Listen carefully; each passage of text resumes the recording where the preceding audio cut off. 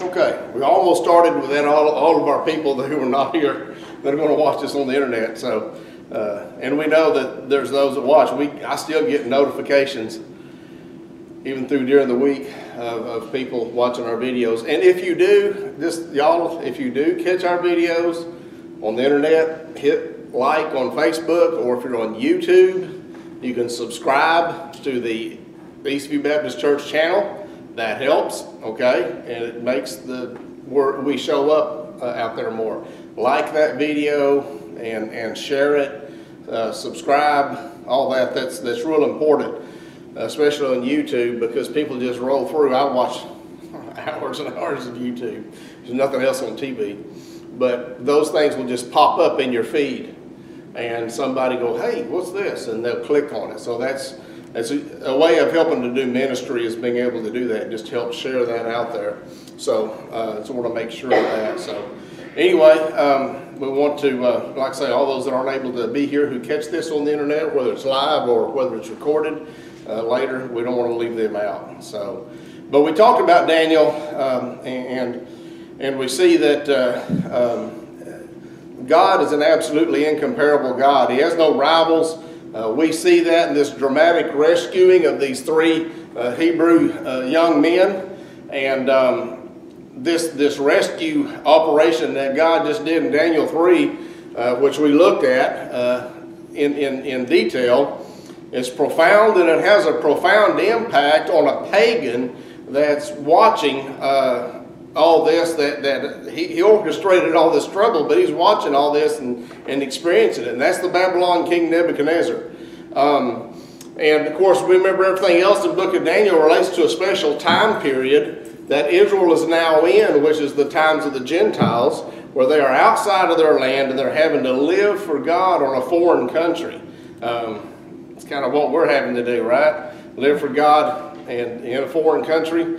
I remember I watched Louis Gohmert say that if this doesn't stand as it is, we've lost the republic. I've had others say that 2016 would be the last election that actually was able to make our votes count, and after that, it's no more.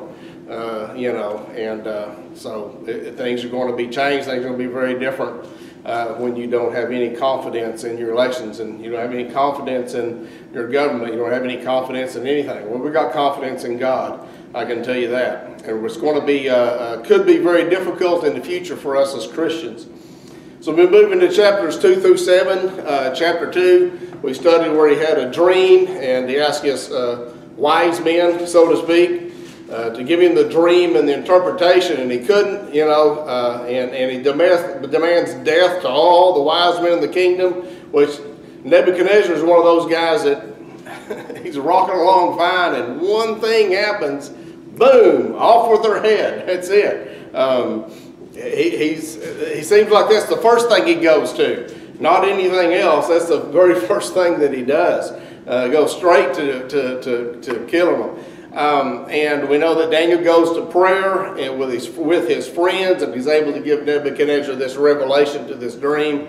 And so then Nebuchadnezzar sees that, and he said, "Wow, that's something." And he gives them things and all that. The next thing you do, we have people who are probably jealous of what they've been able to obtain, and get the king to make this rule about falling down to this statue that he has erected.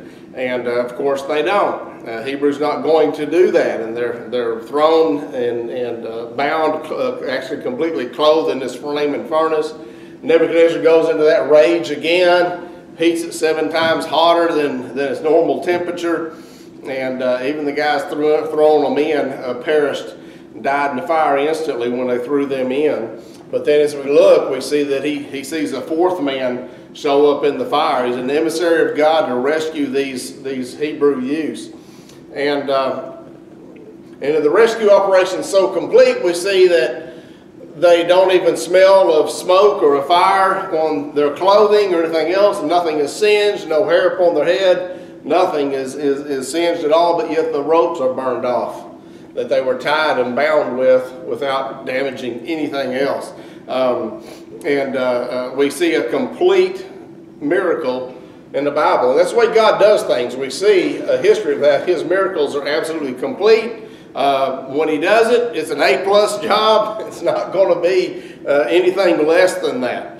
And, we see that when God does it, it does it so perfectly. So we have in number one that we see in this section we're going to be talking about today is an exaltation of God, where Nebuchadnezzar is going to exalt God in verse 28. And then number two, we have a decree from Nebuchadnezzar in verses 29. And number 30, we have the continuing prosperity of the Hebrew youths. And it's kind of tempting to just run through that, go and go right through it and go on. But I think we need to focus some attention on it this morning as to what's going on. So let's look at Daniel chapter 3. We're going to start in verse 24. We're going to read through the end of the chapter, those few verses there. And it says, Then Nebuchadnezzar the king was astonished, and rose up in haste, and spake and said unto his counselors, Did we not cast 3 men bound into the midst of the fire? They answered and said unto the king, True, O king. He answered and said, Lo, I see 4 men loose, walking in the midst of the fire, and they have no hurt, and the form of the 4th is like the Son of God. Then Nebuchadnezzar came to the mouth of the burning fiery furnace, and spake and said, Shadrach, Meshach, and Abednego, ye servants of the Most High God, come forth and come hither.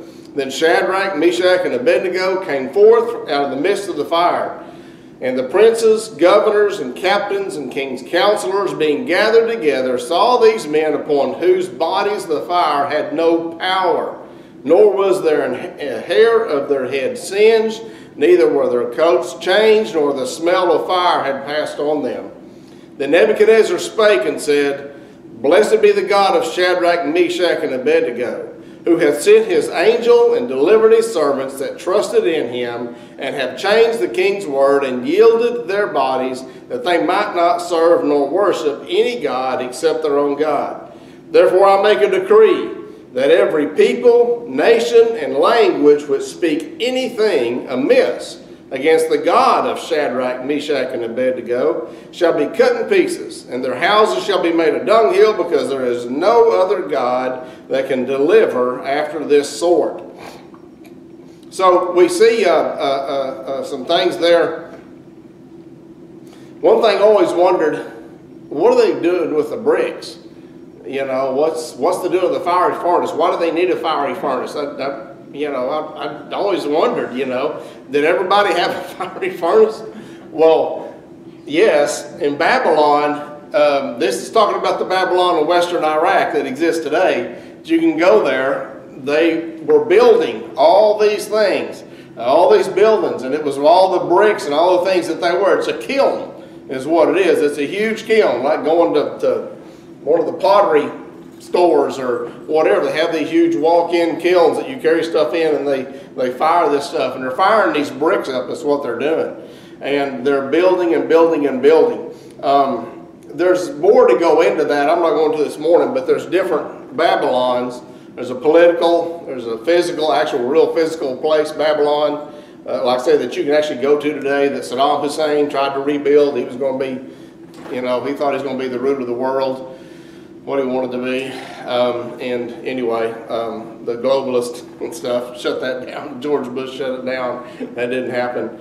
So he wasn't going to be the one. He was going to rebuild Babylon, and Babylon will be over the world. But the Babylon in the end times won't be actual physical. It'll be physical, but it won't be that actual place. It will be political, and it'll be a spiritual Babylon. So there's different ones. But that's what they were doing, of course, is building their empire and building all that. They got it's beautiful over there. We got the big blue rock, bricks and stuff, and the paintings and the frescoes and stuff. And it was a pretty awesome thing, is what we can tell from archaeology and from things like that as to what they have existed. But we see this, and the first thing that we see is, after he sees this happening,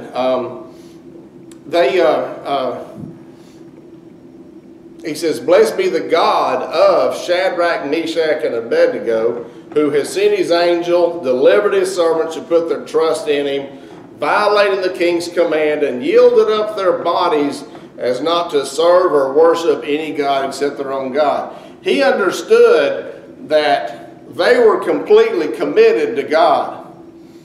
Completely. And would yield up their bodies. And they did. That's a huge, huge impact that made on him. And he saw that. Now, he is not a believer yet, okay? I don't think he's yet a believer. He's seeing some things, and he's understanding a few things, but he's not completely everything just yet. And he said he delivered his servants who put their trust in him. And he sees that, what they have done. He said, so blessed be their God.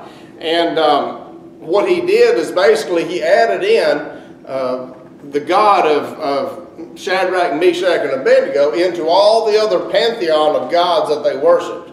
Okay, so he's on, Yahweh is on this same level with all these other gods. And he's added them into the list. So he's getting closer, but he's not giving everything over yet. He understands that this God is extremely powerful and a little more powerful than the other ones, but he's still putting them right at the same level. And that's what they did, is they believed in multiple gods.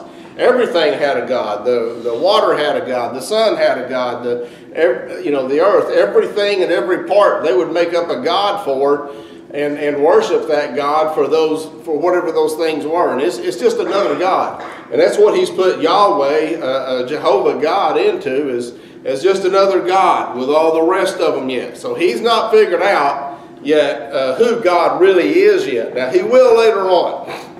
And he hits what every single believer has to hit. And I think that's rock bottom. However bad that is, or whatever different it is, every believer has to come to that end in their life that they say, I'm done with all this, and I know this is the true God, and I'm going to give everything to him. But anyway, we see that. And the first reaction that he sees when he sees this absolute miracle that I guarantee you he has never experienced in his life, never seen before, anything like it. And he's probably done this before, by the way. I mean, just think about it. Everything he does, every time he gets crossways, somebody instantly, bam, kill him. That's it. Why would he not have already done this with other people who have come against him or done something or whatever and got mad and thrown them in the furnace?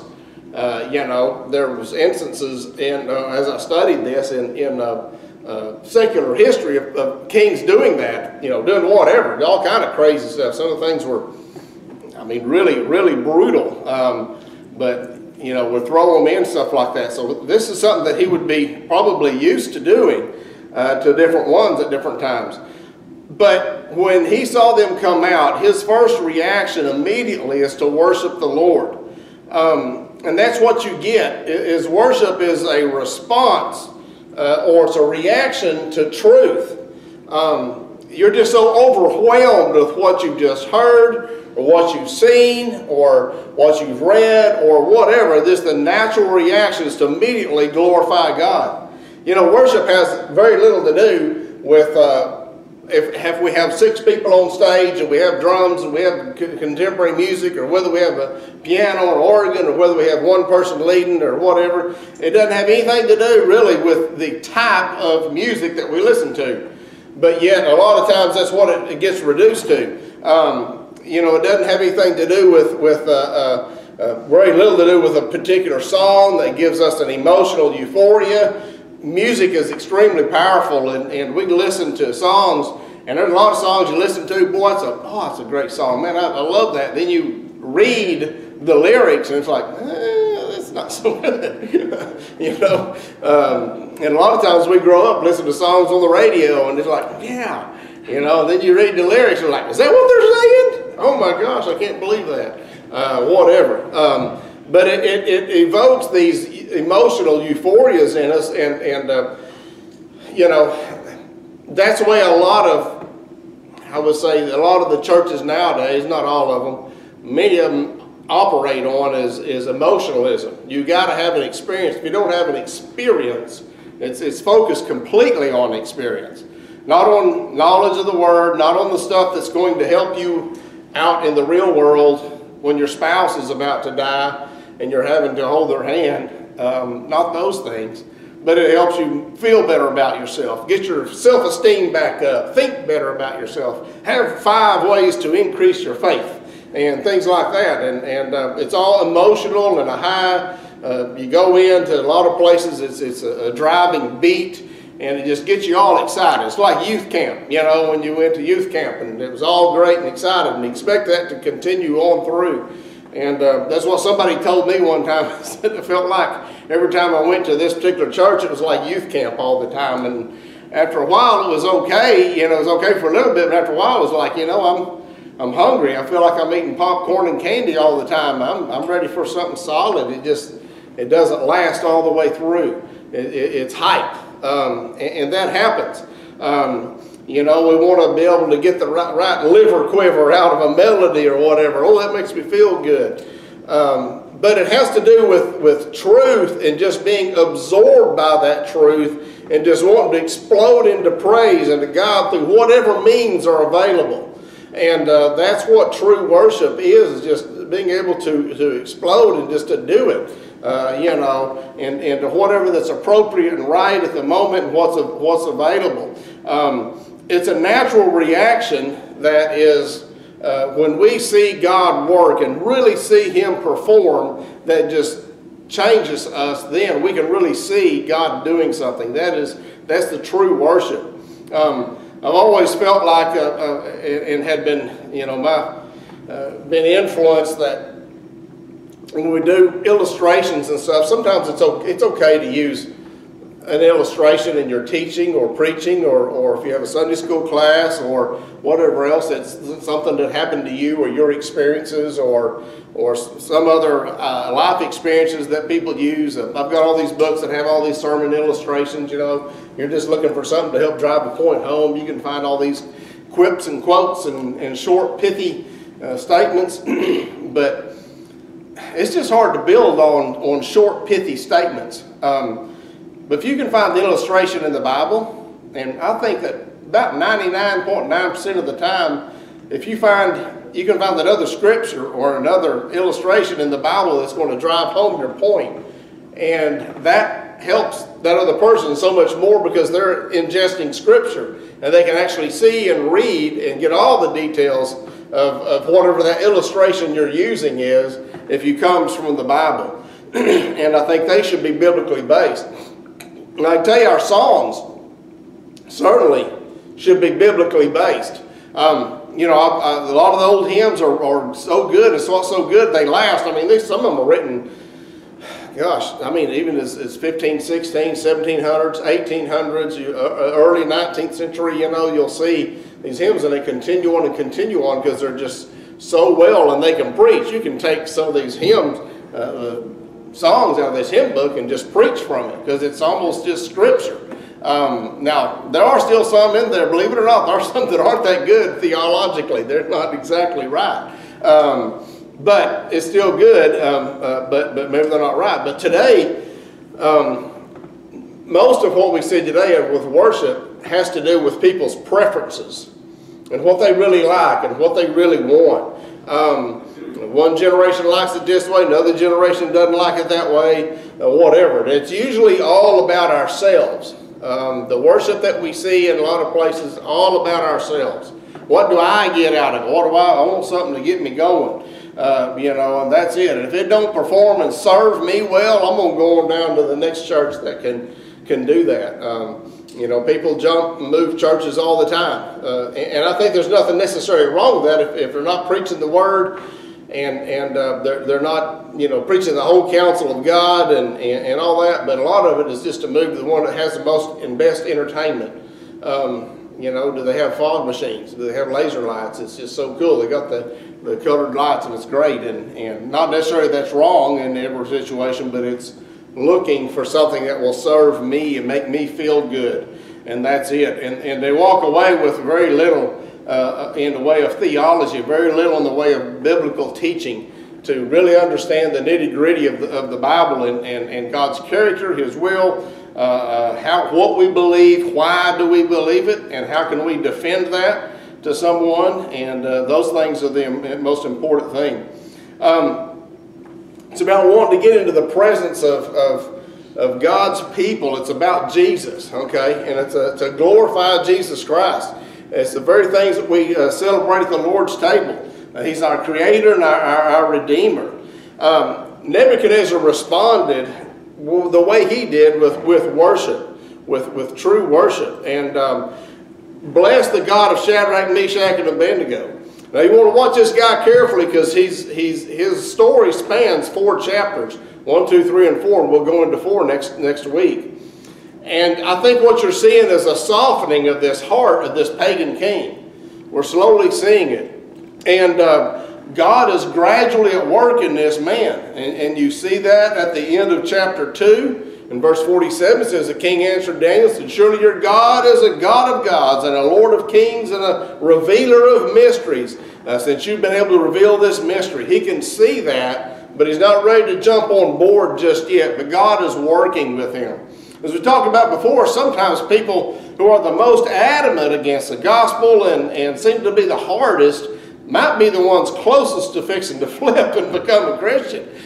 We've seen that in the Bible. We've seen that many times. Paul certainly was one of them. Right at the height of everything that was going on and killing and persecuting Christians and putting them in prison is when Jesus met him on the road to Damascus and changed him instantly.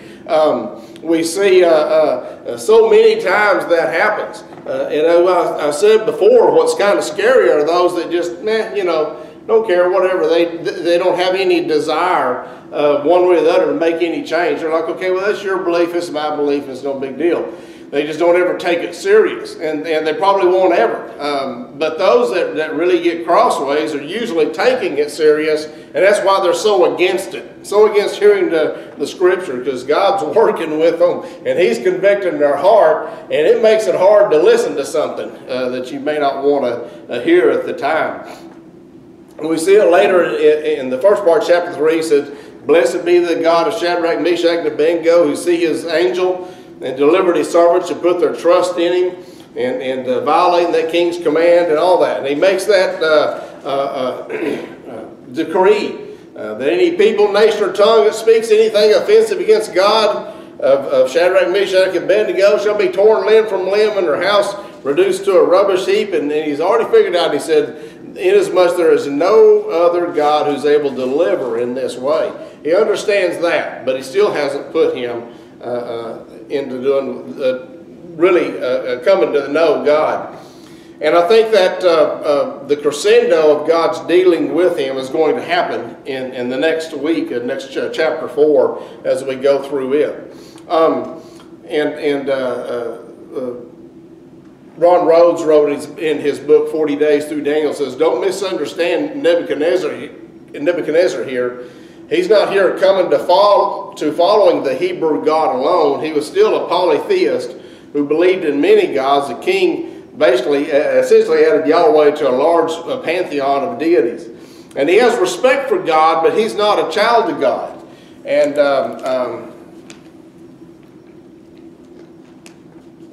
I'm going to tell you, and you know it, there's a lot of people, many people in the church who are like this.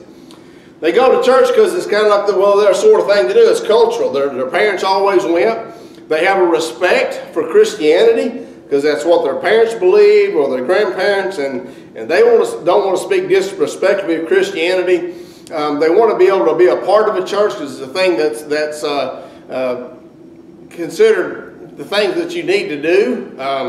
You may be operating a business. I knew a guy that opened up a new business in town, and he didn't know whether he wanted to go over to, there was only 2 churches for him, the biggest churches in that community, whether he's going to be at the Baptist church or the Methodist church. Well, I understand there's a lot of similarities, but there's some big differences there too. But it didn't really matter. He didn't know. He didn't care what they were. It was whichever would serve his base of clientele better as to which church. And he went to each one and looked around and got to talking to people and figured out which one would be had more bankers, He had more other leading people in the community who would need his services over these other people at this church. And so he chose his church to go to and be a member of based on what would help his business. I don't think he's a Christian. He could have been, maybe extremely backslidden, but that's what a lot of people do. And we see that in churches. I'm going to tell you, when the rapture happens in some of these really big churches, you're going to see a lot of them sitting in the pew wondering what happened to Fred sitting next to me. They're going to be there, and the pastor's probably going to be there and continue on and say, well, they were the evil ones. You know, it's in chapter 24. God took them like a thief in the night. He took them out of here. Those are the bad ones. We're the good ones, you know, and he left us, you know, whatever. Who knows? I'm just saying there's all kinds of stuff, but I see that. I see a lot of people, because you come to church, you can fake it all you want to. And you say, I don't want to be a member, and you come down front, and pastor asks you some questions and talks to you and want to join, and maybe he visit with you at home, but you can fake it. You can speak Christianese good enough to get in. You know, he's not going to know. He's not a mind reader, you know. He's going to do the best that he can to know that you're a Christian. At least try to know. In my former church, you had to be there and visit for at least 6 months. You know, wouldn't just pop in and just join. And that's understandable. You kind of get to know them better. But nothing is 100%. And a lot of these churches are real easy because the pressure that's been put upon them to grow numbers. Gotta have it, you know. And they'll just bring anybody in, and they focus on lost people to bring into their church, into their flock, to build numbers. You know, they have those, and they have a lot of those people into their churches. Next thing you know, they get to know them real good. They're good people. They're hard workers, and they're good folks as far as we see them as good. And they get involved going on mission trips and doing stuff. Now, sometimes, once in a while, they get saved.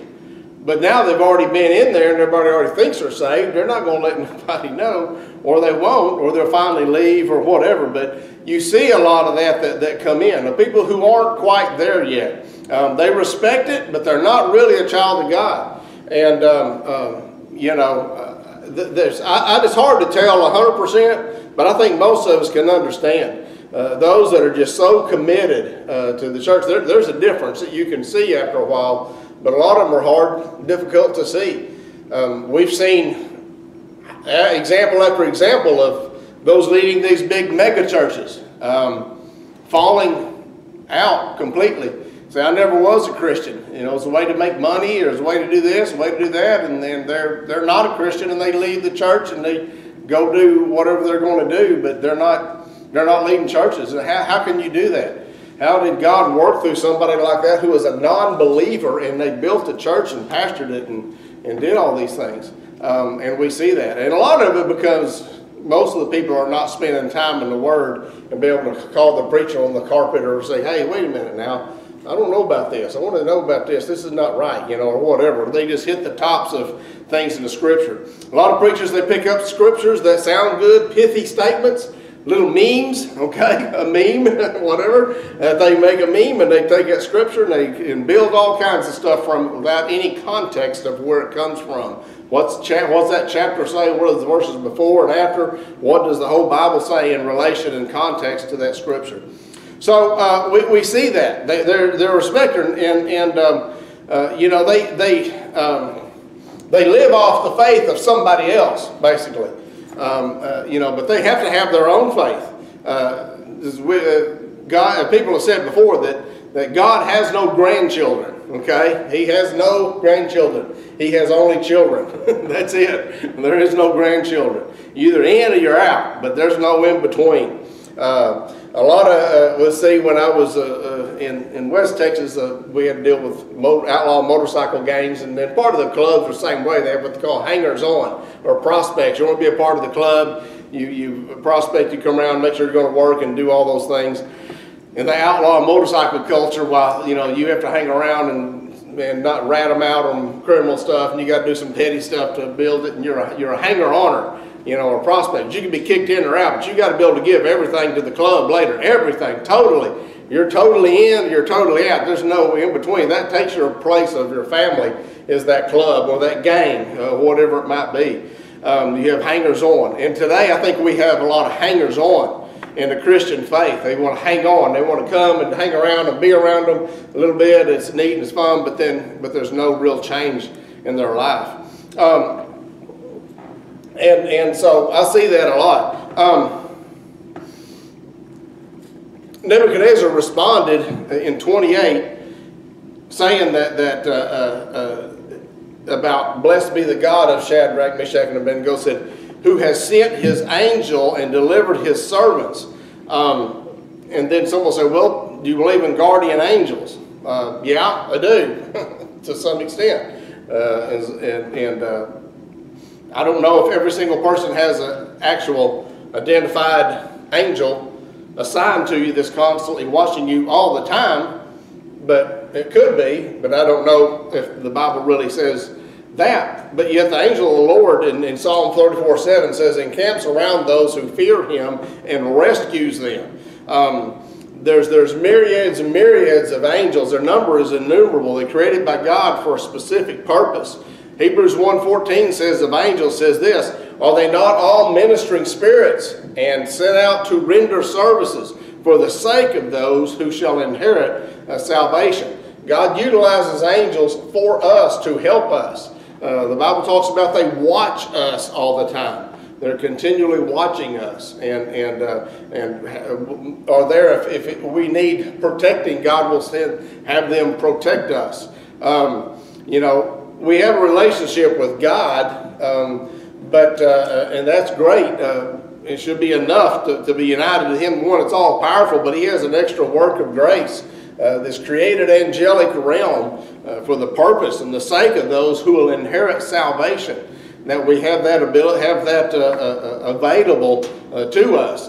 Now we don't call them, we don't worship angels, we don't command them, we don't direct them. God is in absolute control of them. He's their messengers, he's their workers. We don't have anything to do with them and worshiping them or anything like that. We see, I've seen some of these churches that are calling down angels and all kinds of stuff. That's not what we're supposed to do, okay? That starts to where we have putting more emphasis on that angel, what to do. We see that when John saw all that he did was raptured to heaven, first thing he did was try to worship the angel. He said, no, don't do that. I'm just a fellow believer like you. I'm just a fellow servant. That's all I am. Do not worship me. Worship God alone. And then toward the end of Revelation, he tries to do it again. He's just so overwhelmed. He's like, no, get up. Don't do that. Angels will not accept worship or praise from any human at all. The very first thing they're going to do is direct that to God and say, do not do that. In Revelation it says, do not do that. Get up. They was very direct in telling him, don't do that. But I think as we get to eternity on the other side, we're going to be stunned as we look backwards and see what God is. He gives us the full picture of the number of times and the things and the ways that angels were dispatched to help us in time of need. And yet we didn't realize it. We didn't know they're invisible by nature. They're large ministering spirits and all that. So they do a lot. In Billy Graham's book, Angels, God's Secret Angels, there's an interesting story there that has passed around, and I think it's pretty good. It's a real story. It's on page 16 and 17 of it. But there's a Reverend John G. Patton. He's a pioneer missionary in the Hebrides Islands. He told a thrilling story involving the protective care of angels. And I'm going to read a quote. It said, hostile natives surrounded his mission headquarters one night, intent on burning the Pattons out and killing them. John Patton and his wife prayed all during that terror-filled night that God would deliver them. When daylight came, they were amazed to see that unaccountably the attackers had left. They thanked God for delivering them. A year later, the chief of the tribe was converted to Christ, and Mr. Patton, remembering that what had happened, asked the chief what kept him and his men from burning down the house and killing them. The chief replied in surprise, well, who were all those men you had there with you? The missionary answered, said, there was no men there, just me and my wife. And the chief argued that he had seen many men standing guard hundreds of big men in shining garments with drawn swords in their hands. And they seemed to circle the mission statement so that the natives, their mission statement, it says mission statement, it's supposed to be a direct quote, probably the mission structure, or mission house, whatever, I don't know, but so that the natives were afraid to attack. Only then did Mr. Patton realize that God had sent his angels to protect them. The chief agreed that there was no other explanation. Could it be that God had sent a legion of angels to protect his servants whose lives were being endangered? You know, it's an interesting story, you know, but I've known of many others that were similar to that have happened, that people have testified to. But it's not a point of thinking that those angels are always going to be there to protect you or whatever. Our decisions are made upon our decision with God and our relationship with him, not whether he might save us or not.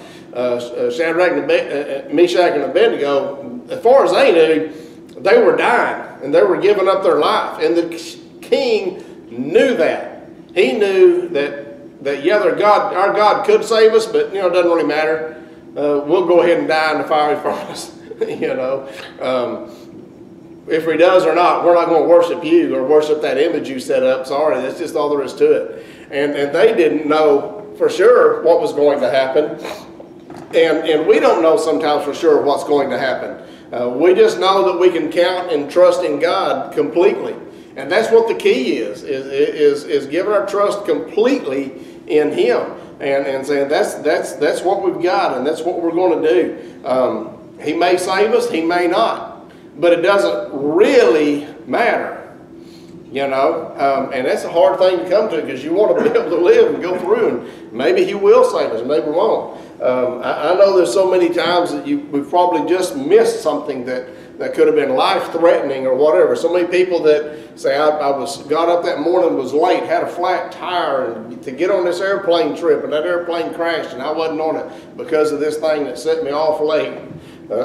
We don't know those things that happen. We don't have any idea, but we're putting our trust in God, and remember, not the angels, not them. They're just messengers, and we put trust in God. And trust is really saying another way of believe. You know, we say believe, believe, believe, believe for everything in the world, and we don't really understand the full context of what that means. It means to believe is also to be persuaded of and hence place confidence in. It's to trust. So it's to completely trust. The Apostle John especially utilizes that. He uses the word believe 99 times. And what does it really mean when you say believe? Now, we use the word and the term for everything, and not necessarily in its context or biblical context. But way back in the day, a guy named Charles Blondin would tie a tightrope all the way across Niagara Falls. And he'd walk that tightrope back and forth. Then he'd grab a wheelbarrow, and he'd push that wheelbarrow back and forth across Niagara Falls. Most of you remember that, or may not have saw it. Then some of you may have. It was a long time ago. But a lot of us have seen it and seen pictures of it, and old videos or from movie reels or whatever. But he would do that, and he was so skilled that the crowds that would gather on the sides there and would watch him do this all the time. Then one of the days, somebody yelled out to the crowd. Well, he yelled out to them and says, "Do you believe that I can do this again?" He said, "I did it. Do you think I can do it again?" Of course, everybody, "Yeah, we believe absolutely you can do it. You just did it." You know, he just went across. He said, "Okay, which one of you wants to get in the wheelbarrow?" Now, wait a minute. I believe you can push that wheelbarrow. I don't know if you can push me.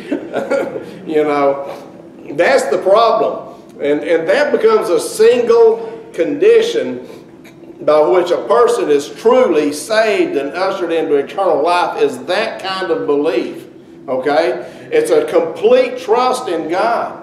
It's a knowing who he is and what he's done, not just a knowledge, head knowledge. I've talked to so many people, witnessed to them, talked to them, and they have a head knowledge. Yeah, I believe in Jesus. Yeah, he was here. He taught. He was a good man. You know, or yeah, I know there's a God up there, but I think most of us are going to do mostly good. He's going to take us up to heaven. It's going to be all right, whatever. And you can't convince them of anything, because the way that we use believe done. And that illustrates it very well. You know, watching years ago, all the exhibition shooters, I used to do a lot of shooting, but not like them, but they would do things back in the day with lots more dangerous than they do now. But one of them hold the aspirin between their fingers and they'd shoot it out with a .22 rifle. And the disappearer would hold something in their hand and shoot it out, or put something on their head, or do all kinds of things, put them on a wheel, spinning around with balloons, and their husband usually would shoot and pop out the balloons and never miss. That's true belief. We don't do that now for sure, but that's what we're talking about, the kind of belief where I can put my complete trust in God. Amen. No matter what, no matter what. And that's where, at that point, this credence that Nebuchadnezzar is really paying, he's just paying mere credence to God right now. But it's where that biblical, that credence becomes biblical faith or trust in life.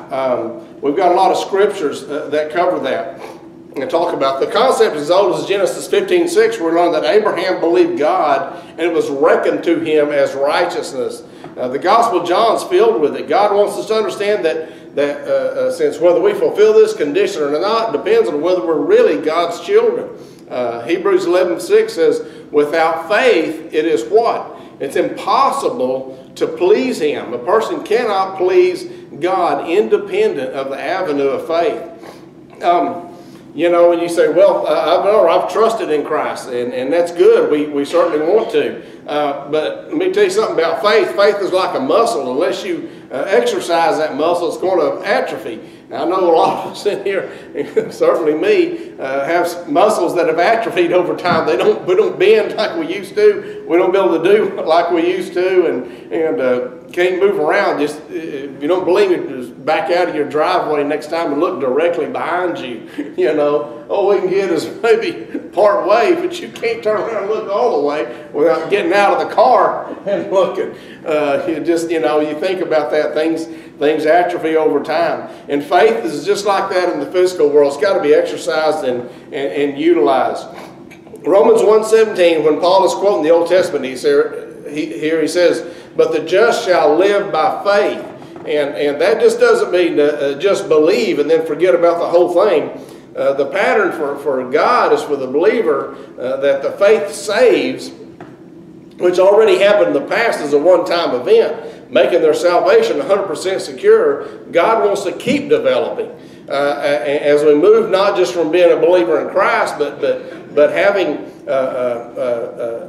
a walk with God, as a walk with Christ as we continue on. Now we know our eternity is secure, but we can make great progress in our lives as we continue to trust in Him and in living by faith. That's so important because that's where things happen. You've heard it and said it before that you are probably the only Bible that most people will ever read. Everybody's seems to be an expert on Jesus and what He would do and what God would do when they just think about what the world will be and whatever. They just think they know. They have no idea. They have no idea. They never read the Bible. But the way that you live and the way that you handle things and the way that God puts us in circumstances for the reason is for us to be able to exercise our faith. If you never have experienced certain things, how can you help someone else who hasn't experienced that or is going through that? I got a friend of mine that tragically lost his child, when they were young, but that really caused them to get serious about their faith. That child's in heaven, but I don't know how it worked out, but I think that God had to use that for them. Maybe only God knows. And He's the first one to state that I don't know that I would ever been real serious about what God wanted me to do. Maybe, maybe not. But that's what made me serious. And that's changed his whole life with his wife and with his kids and with everything else as being a true believer. And he's utilized that experience to be able to help others who were in that same situation. Now that's a big deal. But even the small things that happen in our life, God gives us those to exercise and to work them out. It's no fun to exercise. You know, the first of the year, we got all the gym memberships will be full. And a lot of gyms, they make all their money for the whole year in the first month. And they may not ever be back. But you always have those. I'm going to try it this year and do it. But it's no fun to get in there and sweat and hurt and get up the next morning and you're sore, and to go back again, it's like, nah, I don't think I'm going to do that. It hurt too much. But with our faith, God does that to exercise us and exercise our faith. It makes us stronger in Him, and we reflect what God's doing in our lives to other people. Nebuchadnezzar had put Shadrach, Meshach, and Abednego into an impossible circumstance. And they didn't even know if God was going to save them or whatever. Didn't know how that was going to happen. But they were willing to do whatever it meant to serve God, no matter what. And this Gentile, unbelieving, godless person looked at them and saw that, and God was using that to change this person and was working in their life. Now, the three guys probably didn't have any idea what was going on. They just knew they were picked out, and now they're done. You know, this is how it ends. You know, we got carried off from Jerusalem, got over here, we did good, we got exalted, lifted up, and now we're done. You know, God's done with us. We're going to die, and that's it. You know, but whatever. No, we see that he sees that, and that is making a big difference in his life. I think that's real important. We need to understand that people see God in us. You can say all that you want to say, but it's not really going to add up to anything until people see God in you and see it worked out in your life as to how you react and how you handle the things that happens in life. There's no promises for us.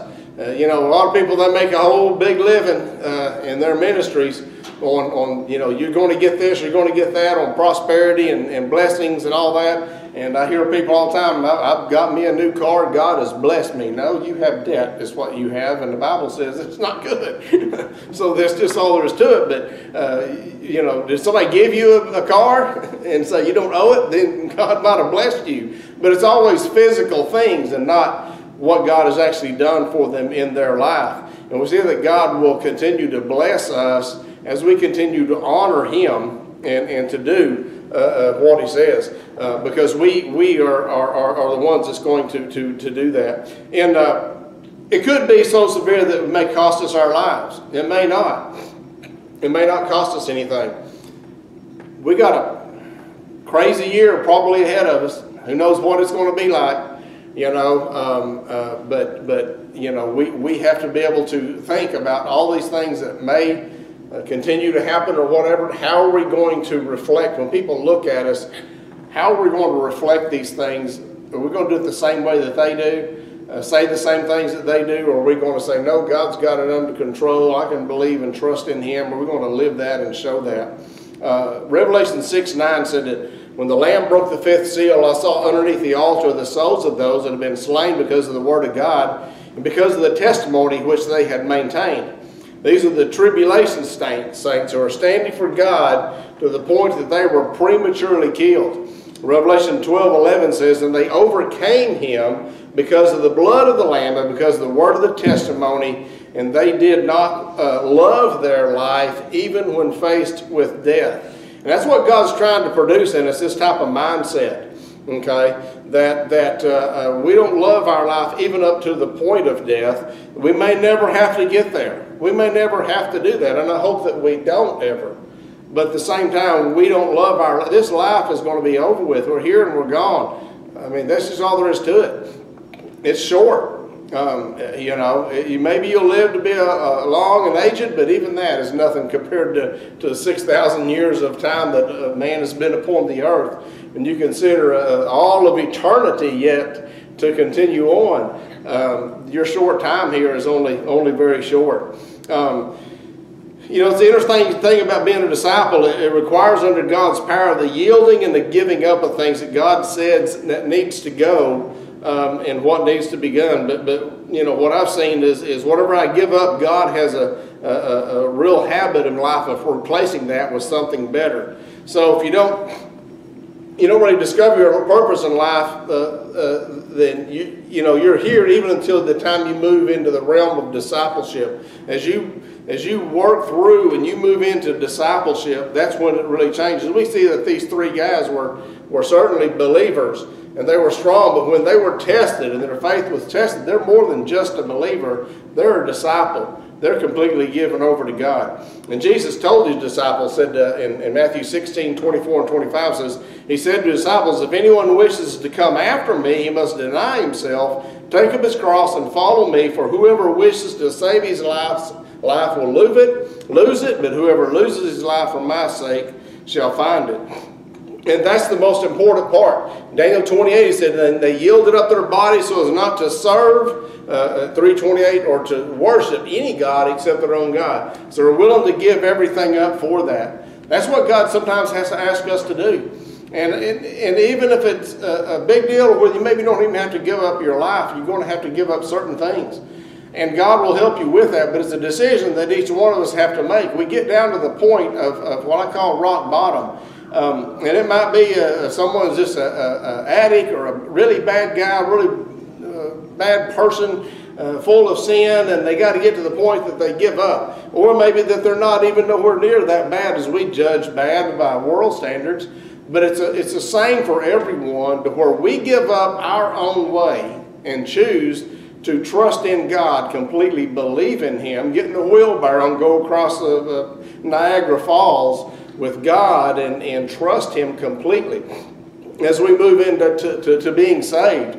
And then as we're able to do that, we build ourselves as disciples, as a God, what He wants to do in us. But He can change our life. We've got to be able to get to that point.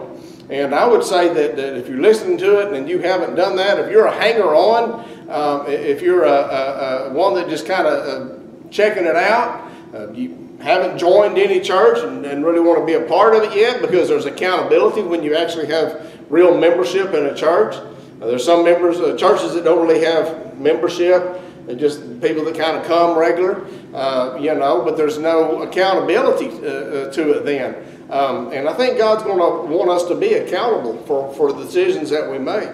But maybe it's just those that are just kind of checking out Christianity, like to feel good and hear some good things, but don't want to commit themselves to that. I think it's time now to make that decision. We don't know how much time, again, that we have. Time is short, and and time is of the essence. And we need to be able to get with God and to give up all these things that we continue to try to do on our own, and give our lives completely over to Him, allow Him to change us, to forgive us of our sin, and He will come and live in our lives and to change us from the inside. The things that we used to like before changes, we don't like them so much because they're not appealing to God. And then as we get rid of those things and exercise that faith muscle, and as we grow, God replaces that with something else in our life. And we need to be able to do that. Replace the time of prayer and Bible study and just time with God in our lives. That's what's important that we need to do in our lives, is give it over to Him. So let's pray. Father, I just thank You so much again for the ability we have to be here. Father, I just thank You for the examples that we have in the Bible. These are not Bible stories. These are real people, real events. And Father, they had to make real decisions. And to make a decision of life or death is probably the ultimate and most difficult one that we have to make. Well, Father, some of us will never have to make that. Let us just at least make the decision to understand that whether we have to make it physically or not, spiritually, it's still there. We have life or we have death, and we have total separation from You forever if we choose not to accept You and to believe in You. I pray, Father, that those that are listening, who watch this online, those that are here, Father, that we give their hearts to You, Lord, that they would truly believe and into You and become a Christian and commit their lives to You, Father. Pray that those that maybe have just been kind of hanging around some of these churches or hanging around Christians and not really going committed will finally do that. Father, you will utilize whatever it takes to be able to bring them into your fold. Father, we know that there's no Christian, no one is ever going to miss going to heaven that you didn't already know and intend that will be there. And so, Father, we know that you're not going to lose anyone. Father, that you are the good shepherd, and you will make sure that all that are your sheep you will take care of and you will take into heaven, Father. So, Father, we can trust in you completely for that. Father, just help us to live for you each and every day. Father, that requires a relationship with you, and I pray, Father, that you just help us to cultivate that each and every day. Thank you for all that are here. We thank you for all those who may listen online, Father, and I just pray that you would prepare their hearts, Father, also, and anyone that hears our preaching and teaching, Father, that you will work in them and work in them a work, Father, of salvation. We thank you, we love you, we give you praise and all that you're going to do. It's in Jesus' name. Amen.